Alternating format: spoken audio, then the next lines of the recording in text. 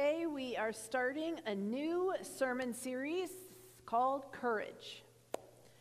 We're going to spend the next 6 weeks or so studying the book of Esther, and many of us, I think most of us probably have heard the story of Esther. And certainly she is the main focus of this book. Certainly the one who had to have really the most courage in this Old Testament book. But as we unpack this account in the Bible, we're also going to see that there were more than a few people in this book of Esther who had courage in the face of some pretty challenging and even life-threatening situations. If you want to go ahead and follow along with me, if you want to open up your Bibles or your Bible app, I'm going to be in the first chapter of Esther today. That's where I'm going to be. So I'm going to read a portion of it in a little bit, but that's what I'll be talking about. I don't know if you've ever heard the phrase or anyone has ever said to you, everything happens for a reason.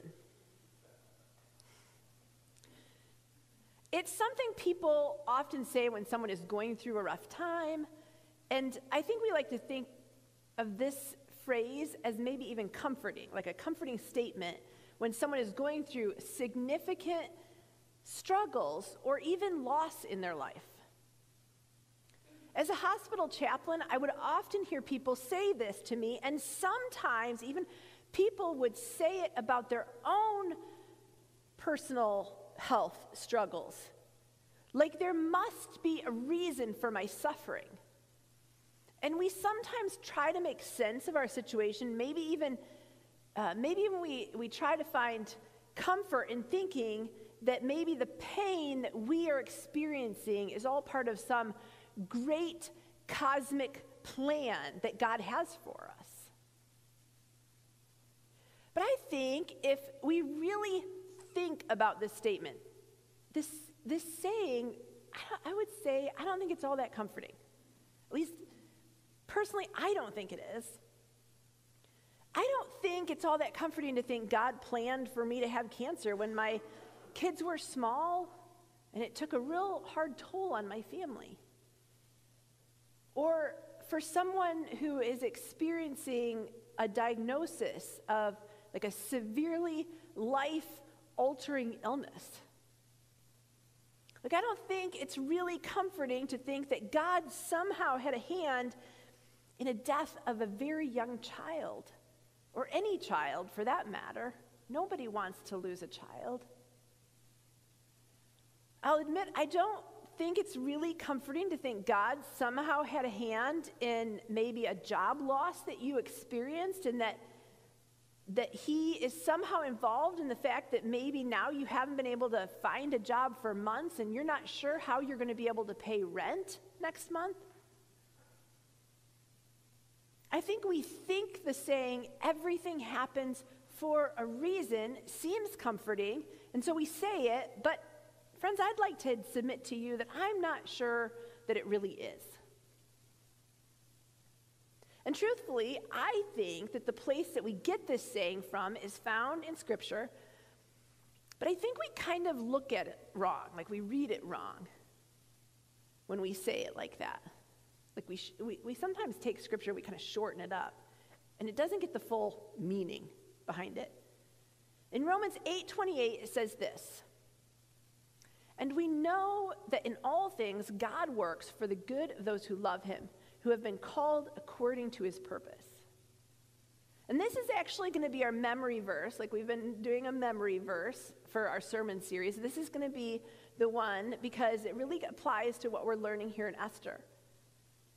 But here's the deal about this verse, friends. It doesn't say God causes bad things to happen to us, right? Like if we read this, if we were to really kind of read this straight from the Greek, it would say something like, God works all things together for good. What it doesn't say is that he somehow causes the bad things to happen to you. What it does say is that he is able to redeem and give reason to our suffering. God is able to work bad things out for good because he loves us. That is what it is saying. Here's what we should be saying, if anything. And I'll be honest, I've been a hospital chaplain.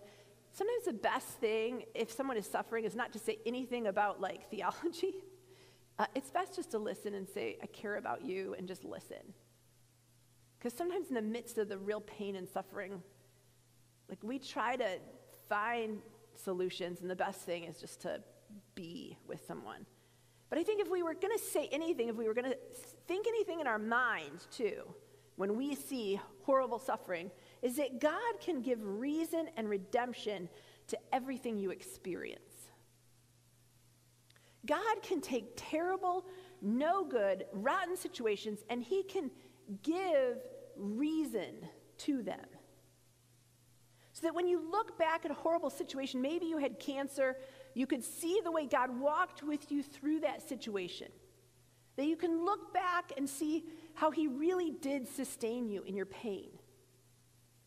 Or maybe you lost a child at a young age, and even though it was a horrific experience in your life, you could see the way people really rallied around you and your family, and they were the hands and feet of Jesus to you in a really awful situation.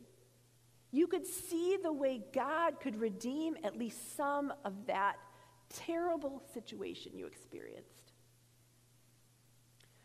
God redeems what we thought was lost, and he redeems our brokenness, and even if we never really fully feel whole again, we know we eventually will, right? That's his promise to us to redeem us fully someday. We cling to that hope that even if we don't see full redemption to our suffering, someday we have the hope of complete healing and complete restoration. And so, friends, as we start this series on Esther, this is what we have to keep in the front of our minds through this whole thing. God is able to redeem really horrible situations. I don't believe he causes the pain. I actually think we're really good enough at that on our own and in our broken world. We just live in a broken world, right? But what I do see is that he loves us no matter how far or near we are to him, and he can take our horrible decisions, our bad experiences, our moral failings, and he can redeem them. He can give reason to what seemed absolutely senseless. And as we study Esther, a big takeaway of this entire book is that God can take terrible situations and not so great decisions, and he can redeem them. He can make sense of them. The second thing I think that we might pick up as we study this book is that it feels like God is absent at times in this whole story. Like, one aspect about the book of Esther that you might not know, but not once does the word God ever appear in the pages of Esther. And at times, the moral ambiguity and the violence, it certainly feels void of anything godly. There's extreme excess, there's drama, there's manipulation, there's fear, there's decisions based on an extreme abuse of power. It reads, honestly, like a regular 80s soap opera with a tad bit more excess and violence, right? Like, if you read it, that's what it sounds like. But God was not absent. He was not gone. God was taking a terrible situation and bringing about redemption for his people, the people that he loved. Just like he can bring reason and redemption to your story. God at times, I know, God at times it feels absent. You just want to throw up your hands and be like, where are you, God? Where are you in this situation? Where are you in this suffering? But friends, I believe he's very much present in our human suffering. I mean, even just the knowledge that Jesus came to know what we experience. He knows our suffering. He's not absent. It's not that he doesn't know. The third thing I think that we should know as we start our study on Esther is that the book is not a fairy tale. I think at times we like to dress it up like that. like a Disney princess movie. I have a few slides to show you. Here we go. I mean, it's not this, okay? This is not, like, it's not happy. It's not a happy story. I mean, it does have a happy ending, but no king, like, sweeps the princess off her feet. We dress it up like that sometimes. The prince doesn't sweep the young maiden off her feet. Next slide. This is not it, okay? If this is what you grew up on and you saw, I don't know. I haven't seen the movies, but I think that there's some more movies. Now, what movie I have seen is this one. Because my kids grew up on this. And I want you to know, if you grew up on this, and this is how you learned the story of Esther, the king did not ask her to make a sandwich. That is the sanitized kids version. And so we have a whole bunch of kids growing up thinking that the king just asked her to make a sandwich. Okay? I'm going to tell you what happens, like if you don't know what he asked her to do. That's not the story. This is not a good person. He's not a hopeless romantic. He's a power-hungry, immature king who wreaks havoc on powerless and marginalized people. King Xerxes lives a life of excess. He has complete power. He is highly influenced by the people around him, which is actually why the Jewish people were actually saved in the end of this story. Sorry to give you the ending already. He was highly prone to lack his own thoughts. I don't want to say that he was dumb, but he is not portrayed as highly intelligent, and there's a reason. It actually has a lot of dark comedy in it. He's not compassionate. Nothing about this Persian King Xerxes should be glorified in any way. He disposes of his first queen, and he sleeps with 100 or hundreds, I'm not even sure the amount, in order to find the next queen. Just one night and disposes of them. So with that background, we're going to unpack the first chapter of Esther. I'm going to read part of the first chapter. And then I'm going to tell you a little bit about what happens, and then I'm going to invite you this week. I'd like to challenge you to go and read Esther this week. It's 10 chapters. Some of the chapters are actually really pretty short. But it will give you kind of a good framework as we unpack this book and we talk about it over the next few weeks. So that's my challenge to you. So Esther opens up with a full understanding of what it was like in Persia at that time and the unbelievable excess in the royalty at the time in Persia. This is what the author wants us to know and is setting up for us, the extent of the excess and the opulence of the Persian royal court of that day. Persia is the leading world power at that time, although even as we read the pages of Esther, a new world power is brewing.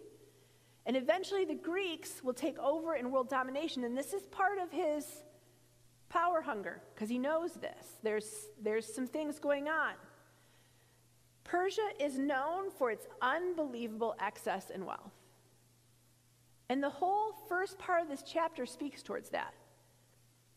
It says that King Xerxes holds a feast of some sort, probably like a very long festival for 6 months. This was in the 3rd year of his reign. But at the end of the 6 months, he holds another one that is even more elaborate, and that lasts for 7 days. The author describes the opulence of this great festival in detail: silver rings, marble posts, purple crystal, the works. They didn't hold back. The Persians were known for their over-the-top affluence, and this king does not hold back. If you're with me, if you're looking at this, notice in verse 7 what it says. I want to point out that at their party, instead of red Solo cups with a Sharpie, they just made every single cup of gold, and they made it different so that they knew for 7 days this was their cup, right? No one got confused of which cup theirs was, but it was made of gold. No red Solo cups for them. So now it's been 7 days of drinking and partying with all the high-ranking officials in Persia, and we're going to read together. I'm going to start at verse 10. Oh, I thought I had my glasses. Oh, man. I thought I had them on my head. Are those readers? They are?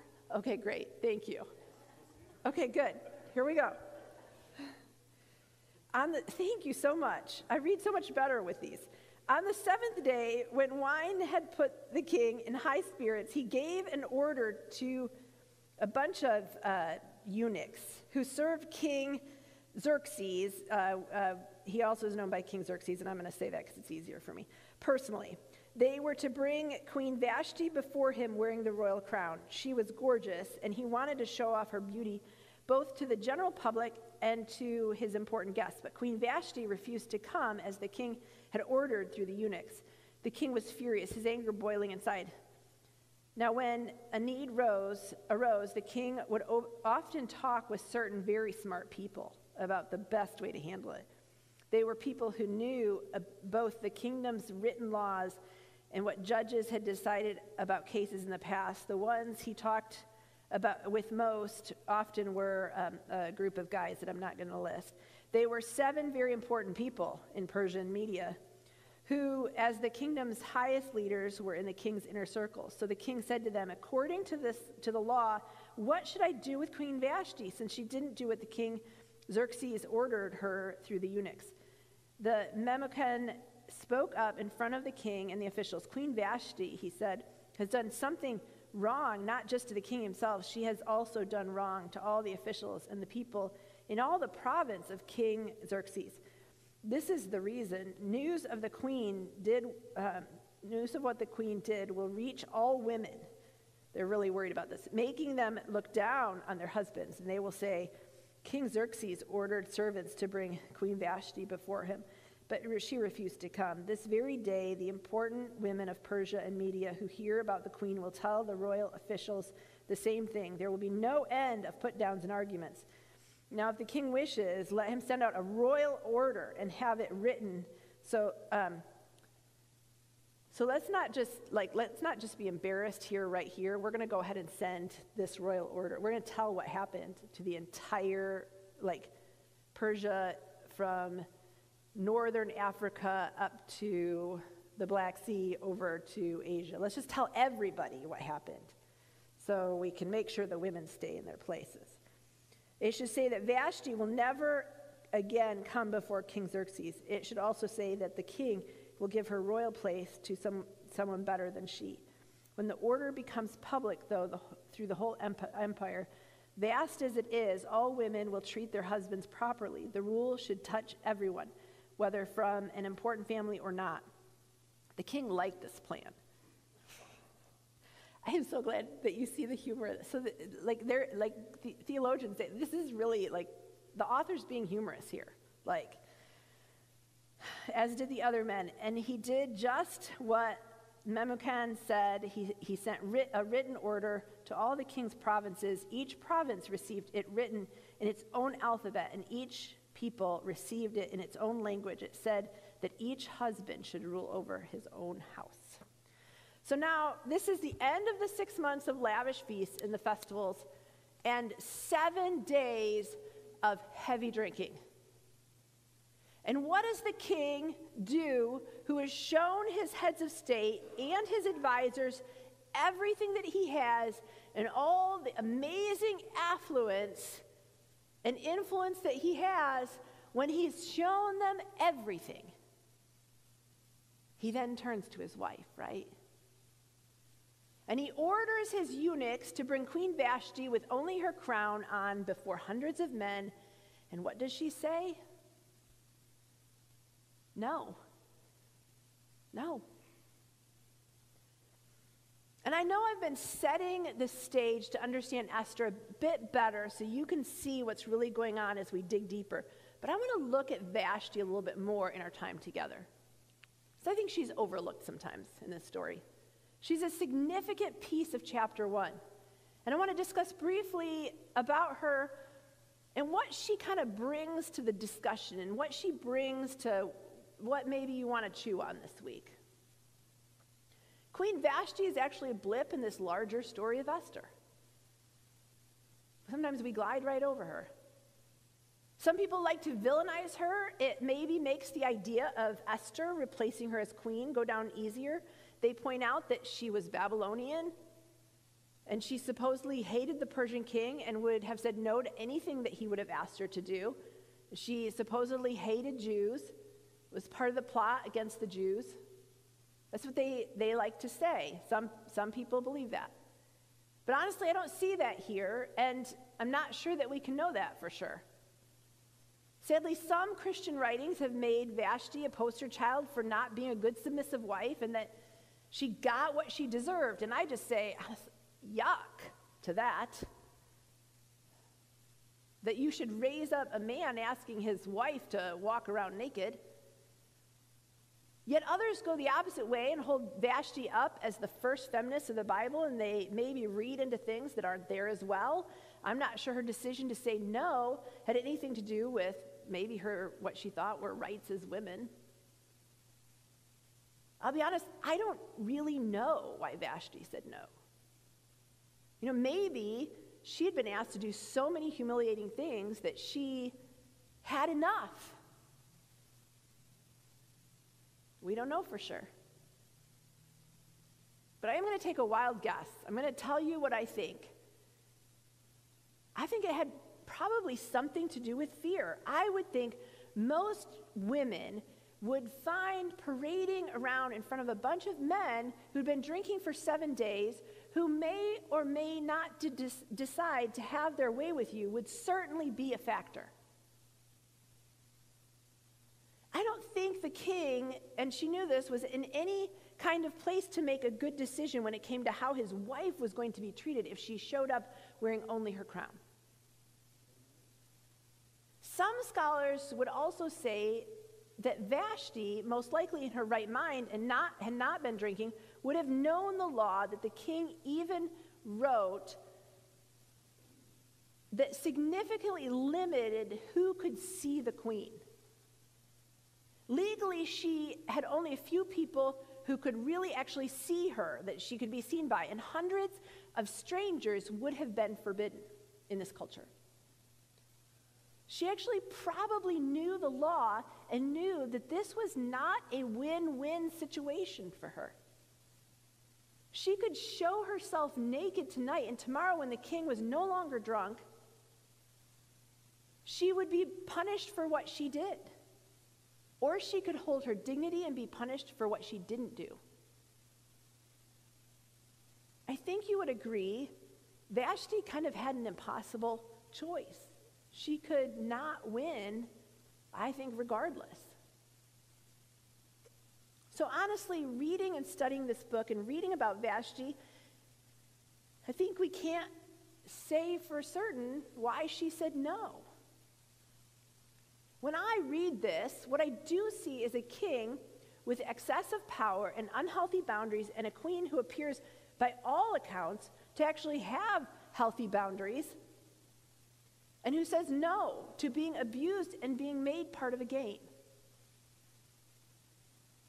I also see the way her choice to uphold her integrity and her self-respect and to say no took probably an incredible amount of courage.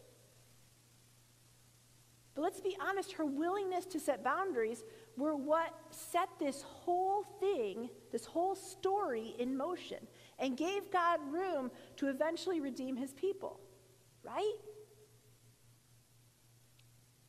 And so as we're wrapping up today, I just want to touch up on boundaries, because I think one thing that Vashti teaches us is that healthy boundaries are okay.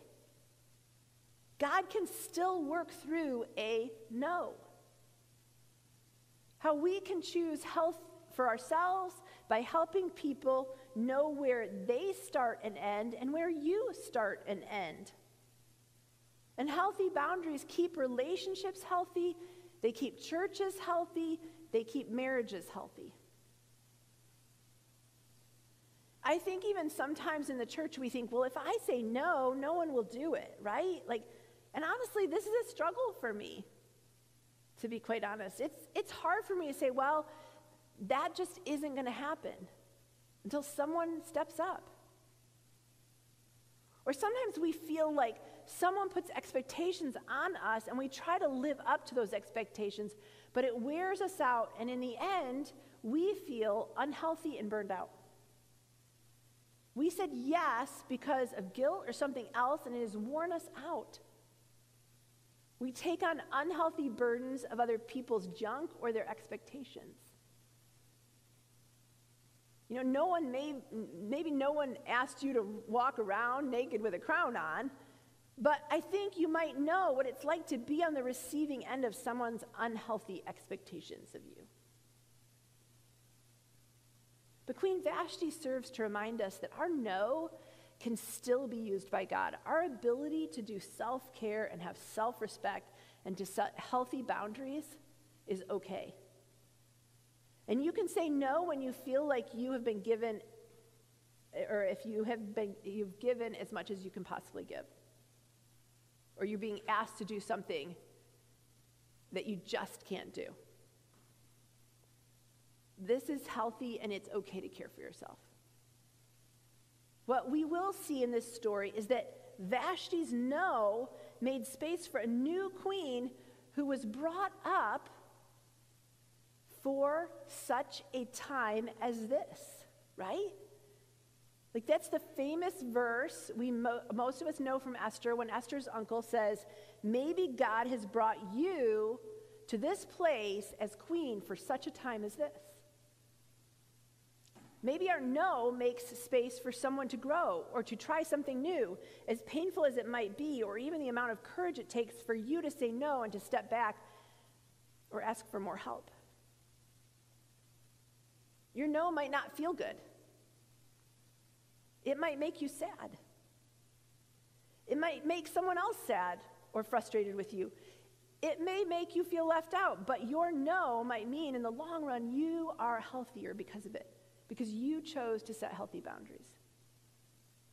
If nothing else, Vashti teaches us that caring for ourselves and our dignity and our worth is okay, and that at the end of the day, if self-care means that you need to say no, you need to say no, and it's okay.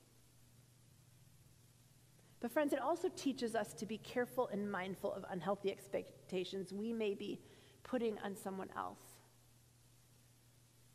What are we expecting of someone that we wouldn't expect of ourselves? And that's the kicker. Like, boundaries are more than you just knowing your space and your no. It's knowing and allowing space for someone else and honoring their space and their no as well. Friends, I believe Vashti's no in this chapter 1 is an invitation for us to be reminded of what healthy boundaries look like. And be reminded of what healthy boundaries look like in relationships. And even take a moment to examine our own relationships and improve when it comes to setting boundaries and giving space for others to set them as well, for their health too. Friends, there are a lot of pieces to this account of Esther and the way the Jews were eventually saved from genocide. I guess I hope that I've given you enough information that when you go home this week, that you'll reread Esther and really kind of dig into it as we look at it together over the next several weeks. But friends, as we close up today, be reminded that God is in the redemption business. That he loves you, he has a plan for you, and sometimes it may feel like he's absent. We don't understand how he could possibly redeem our broken places and spaces. But God is in the redemption business, and we see it over and over again through history as God cares for the Jews, and he redeems their mistakes and their hopelessness over and over again, including here in Esther. He does not want pain and suffering for you. I believe that. He weeps with you in your pain. He waits with you in your pain. He grieves the suffering and the brokenness of this world, but he can redeem. I believe he can redeem the worst of situations. And even if you always carry brokenness in you from experiences that you have had, which many of us have, he is still our hope. That someday all crying will cease, all suffering, all brokenness will cease. The book of Revelation reminds us that despite the terrible power that the world empires hold, despite the pain and suffering of this world, despite the fallenness of this world, the true King of Kings will have victory over all of these things. We are called as Christ followers to live faithfully to that day, and to have courage in the face of brokenness and do the best we possibly can with what we've been given. Will we always make the right decisions? Probably not. Will we have to make decisions concerning moral, ambiguous things? Probably. Just like we see Esther has to. Will we have to make decisions concerning our health and how much we can handle in this difficult world? Yes, we will. Will we need courage to face our difficult and very broken world? Yes, we will. But through the pages of Scripture and in this account of Esther, we see the way God loves and redeems broken people. He may, at times, it may feel like he's silent. He may feel absent at times.